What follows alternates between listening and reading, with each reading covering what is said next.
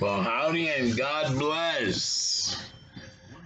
Today, I want to share the cool memory of an unexpected encounter down in the Florida Keys, and I called it Traced.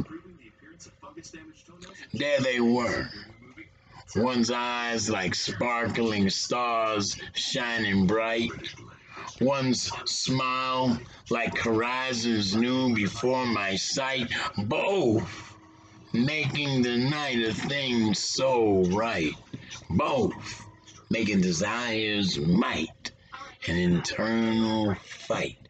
And though now gone out of sight, but close in mind, how warm and kind they were.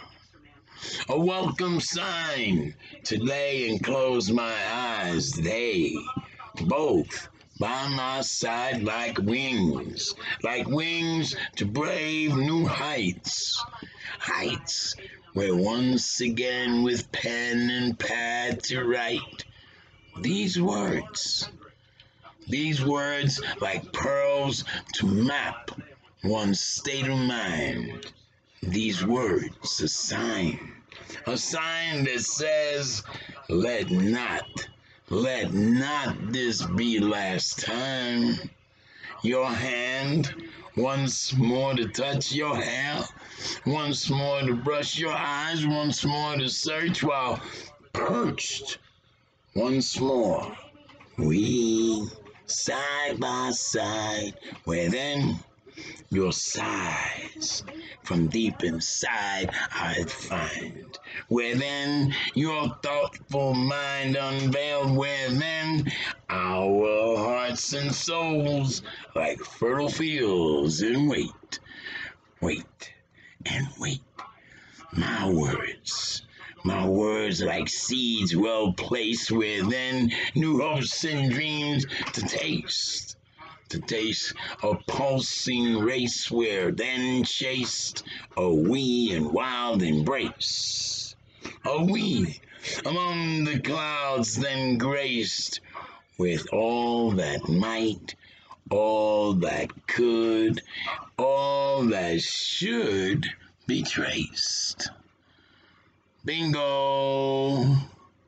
I hope you read between the lines on that one. But neither here nor there. Don't forget to subscribe to my YouTube video collection. Do feel free to visit and share your spoken words on my Facebook timeline. Do check out my monthly community column on empowerment within the Buffalo Latino Village. And feel free to comment or discuss any of those articles at my blog, To Be Spoken, blogspot.com. That's the number 2, the letter B, spoken.blogspot.com.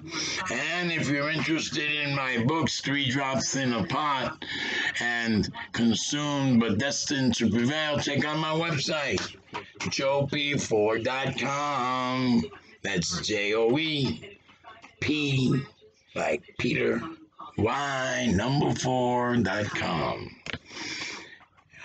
And until next time, as I said, God bless.